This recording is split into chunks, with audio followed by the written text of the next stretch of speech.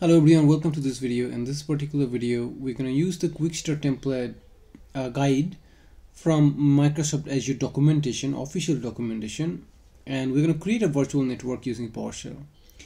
The only prerequisite is to have a free account with Azure subscription. You don't need any your local environmental setup because we're going to use the Cloud Shell for the deployment.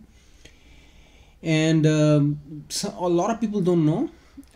Usually, if I tell somebody to go to the Cloud Shell, they'll go to their Azure account itself and click on this tiny button, and that will open up the Cloud Shell in the bottom pane, right? And that works just fine. If you want to use this, keep using it, that's great. But this is another link, https://cell.azure.com. If you go to that link, it's going to give you the whole window as your command shell where you can try out your commands. Okay, if you're logged in, it will still be logged into your default directory, and you'll be able to do everything that you want. All right.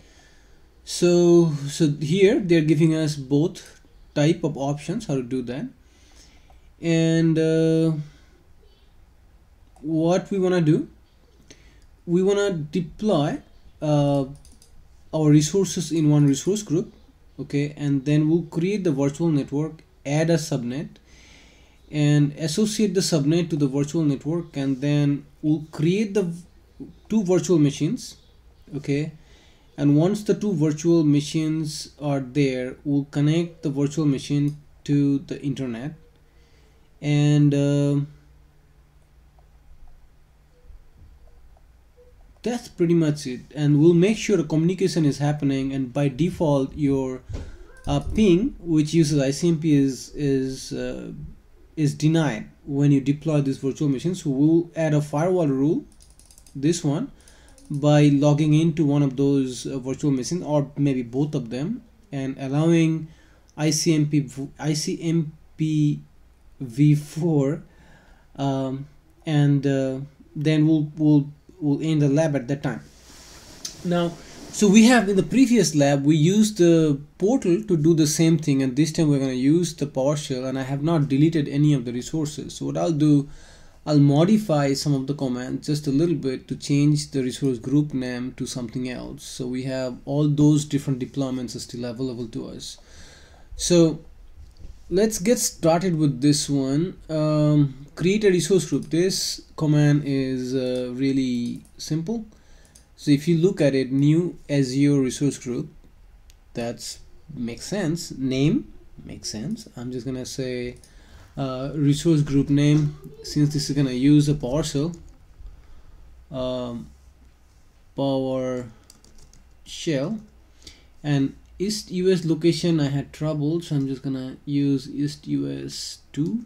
Let's see if that works. And there we go. So we got a resource group, and come back over here. Virtual network, that your command is also pretty self-explanatory. This is the real command, and we're gonna save all of the information back to the virtual network variable. New-AzVirtualNetwork. It was New-AzResourceGroup, now it's new virtual network. Resource group, just you have to change that one because we have already changed our resource group name. So we'll change that to PowerShell.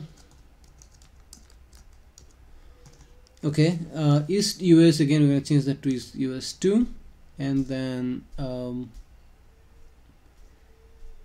hit enter. Okay, and again it shouldn't take too long, maybe 10 more seconds, and it should, yeah, it's done. Now once we have done virtual network, we can add a subnet, and to do that you can run a simple command, AddVirtualNetworkSubnetConfig, and again this is the real command. Name is default, address prefix, you look at this, this was the 65,000 or so IP addresses, and we are taking only 255 of about IP addresses and putting in that particular subnet, and we are going to associate or put that subnet in that virtual network that we created in the previous command. So we don't need to change anything in this command. Just hit enter, and we got things done for us. And the last thing, this is the way you associate the subnet to the virtual network, and we are going to run this particular command: virtual network pipe set virtual network, and hit enter.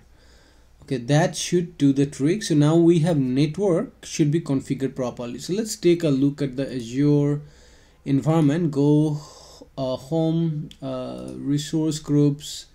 So what I would expect to see virtual, sometimes if your resource group is not there, click on the refresh button. Okay, sometimes it takes a little bit of time for the resource group to show up. It's still not showing up. So let's go back and see what did we do. Over here, make sure that we created the right resource group, myResourceGroup PowerShell. So let's come back over here. Yeah, there's a resource group. Okay, so there's a resource group. Click on it. In this one, we deployed the virtual network. It's there.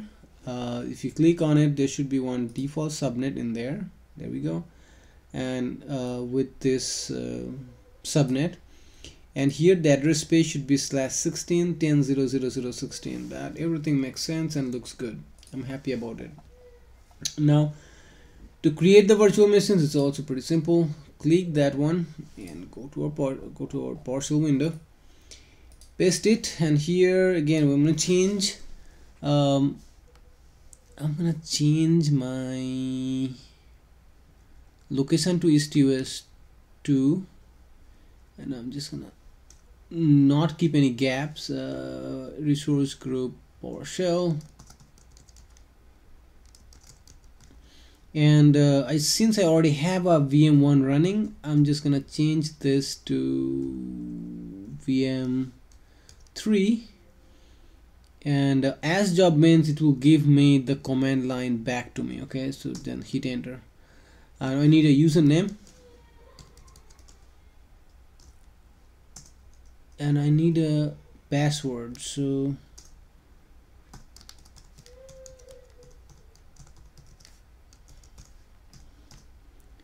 and it has started the deployment. It gave me the command back. So what I need to do here, I'm just going to change that VM3 to VM4, and everything else should be the same, and I just hit enter.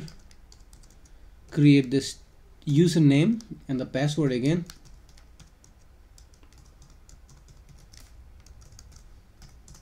There we go. Then both of them now running just fine. So just give a few seconds or few minutes, maybe 2 minutes, and they should be ready for us, and we'll start working on it. Alright, it's been about a minute or so. Let's go back to a resource group and see what's going on in there. Here we go, and here is our resource group. It's not showing anything. Again, I'm going to refresh, and I see I have VM3. Look at that, and look at VM4. Yeah, look at VM4. Both of them are running just fine. So that's great. That's what we wanted. So let's go back. So we have all of that now available to us, and now we're gonna connect to those two particular virtual machines. So if you want to get the virtual machine IP address, you can run this command. Let's do that from here. So if you click on that one, and I really need the VM2, or no, VM3, and there is no VM3 in that particular resource group. So update your resource group to PowerShell and hit enter. There is my IP, and we're gonna do the same thing for the other VM, right? Oh. Come on. I'm just gonna go to 4. Again, I have to do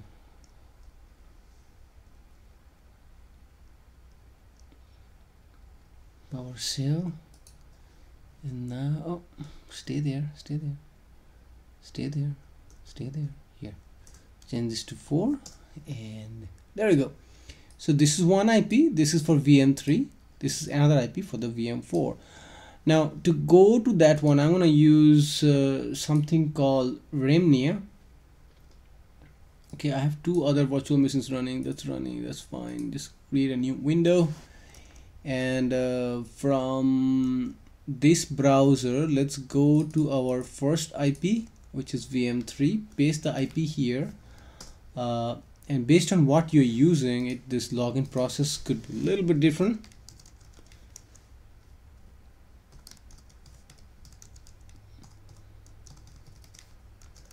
So right now where I'm logging in, this is the VM3, okay, and other machine is VM4. So this is also, I'm going to copy this one, and again I'm using Ubuntu, and it's a client. It's called Remnia. So let's put that and hit enter. So look at that, there it's opening all those connections as a tab. Okay, so this is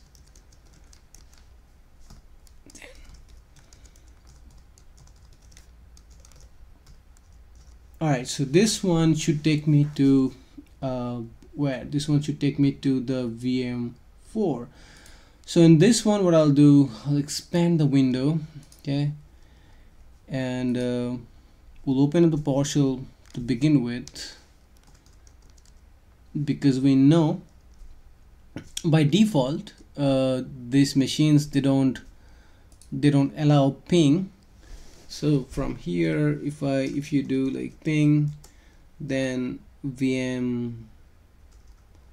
myVM4, you shouldn't get anything back, because even your hostname discovery is not gonna be available to you. So nothing is gonna be available to you. All right, just as we expected, it's not giving you anything, right? So we are inside the VM3. We tried to ping to VM4, which is 104.46.200.130, and you didn't get anything back. So let's go to this machine, and this is VM4. On the VM4, I'm just going to open up the PowerShell again.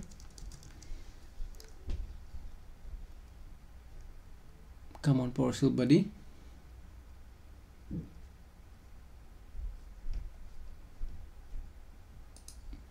And once it's open, we're going to open up our rule. We're going to add this new Netfilter rule, DisplayName allow ICMP4 in. I don't think I can copy paste, but let's just go.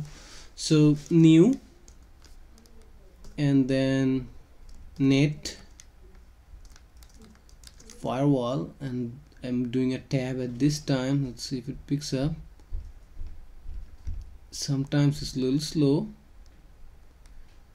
Net new firewall rule looks. Then what are we doing? We are doing DisplayName this, and I did tab, and then DisplayName is allow ICMP v4 in, and then protocol I need to do protocol, and then again you provide ICMP v4, okay, and then hit enter. So what's gonna happen, it's gonna tell you, and it's now saying you allow inbound ICMP traffic. So from this to this connection we have just opened up. So let's rerun this command over here, and if you do it this time, and you see that it's previously you were getting timed out, and now you're getting your packets back just fine.